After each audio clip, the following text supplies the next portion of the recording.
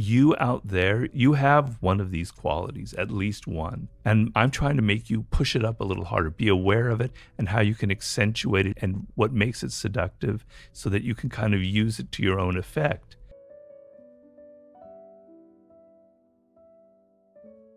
The siren, which is only of women, only women can be sirens. And that's sort of what I consider the icon of seduction, is the siren itself, because that's where the concept came from. And that's a woman who has a very powerful sexual energy that any man can feel. It's not overt in that they're not coming on to you, but they just radiate this kind of intense physical energy. And there's an element almost of danger to them. And that's sort of what excites the man about the siren, that if I get involved with, and she doesn't have to be beautiful. So the greatest siren who ever lived was Cleopatra. And from what we know about Cleopatra, she had a bit of a long nose and a thin face. She wasn't like strikingly beautiful. It was her personality. So it's not about looks, it's about this energy you have and this confidence. And there's almost a sense, if I get involved with this woman, she might destroy me. She might ruin my reputation. She might, take me somewhere I don't want to go. But that's what's so exciting about the siren. And then the male equivalent of that is what I call the rake. And the rake is a man who has an intense interest in women. He loves women to an incredible degree. It like obsesses him. But he can never be satisfied with one woman. So he has to find as many different women as possible.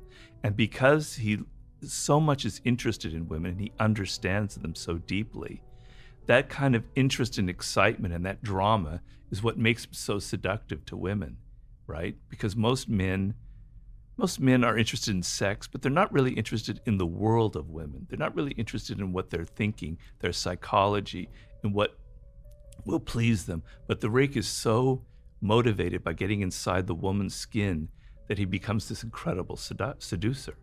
So those are the two top ones. Then there's the dandy. That's the kind of androgynous seducer who mixes male and female characteristics, which can be very powerfully seductive if done well. And some of the greatest seducers in history, like a Marlene Dietrich or Rudolph Valentino or David Bowie, these people had that kind of energy.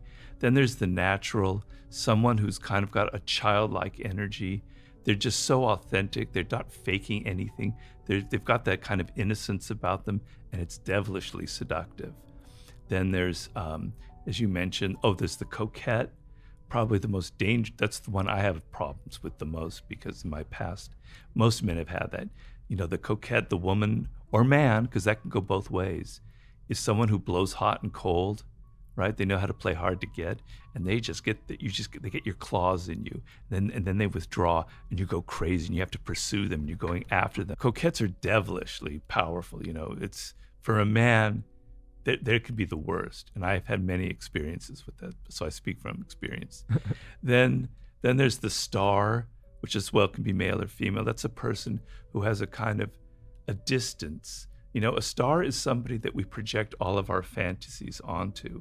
Right? We imagine that they're almost larger than life.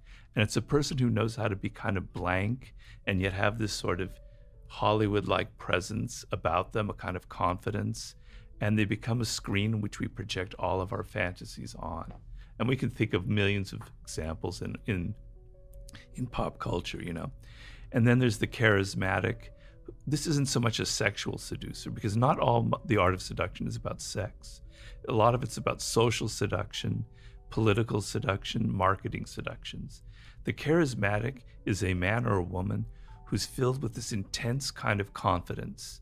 And the image that I use is that there's almost like a light inside of them.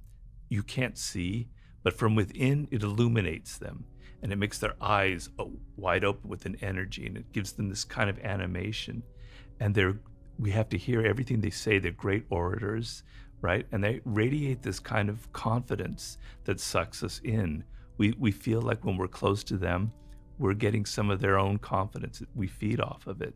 And so they don't have to say anything. We can almost feel it, because we humans have a nonverbal side. We're animals. It's at heart, I hope that's not a radical thing to say, but we are animals, and we are definitely sense the energy of people. And a person who feels so strongly and confident about a cause, for instance, like a Malcolm X or someone like that, or Martin Luther King, it's so intense, that energy, that it just draws us in and we become followers of them. Now, not everybody, all these types, reason I wrote about them is that you out there, you have one of these qualities, at least one, maybe two. If you have three, we're all in trouble. But you have at least one of them, right? And you're going to identify with the Coquette, the Siren, the Rake, whatever. And I'm trying to make you kind of push it up a little harder, be aware of it and how you can accentuate it and what makes it seductive, so that you can kind of use it to your own effect. And so, we all can't be charismatics. We all can't be Marilyn Monroe or Errol Flynn, who was the greatest rake that ever lived, because somebody counted that he probably slept with over 5,000 women. And he died in his early 50s. And if you do the math, it's like astounding. But I mean, he was a beautiful man. He was extremely handsome, yeah. So we can't all be like that, right? But you can come close to it. There's a charismatic side to people and I'm showing you how you can bring out your own natural charisma if you have the ingredients for that, or how you can become more of a natural or more of the rake that's inside of you. So if you're a man and you're obsessed with women, and now you read my chapter on the rake, you're going to understand better why women are attracted to you, and now you can kind of accentuate it and even make it better and be more effective.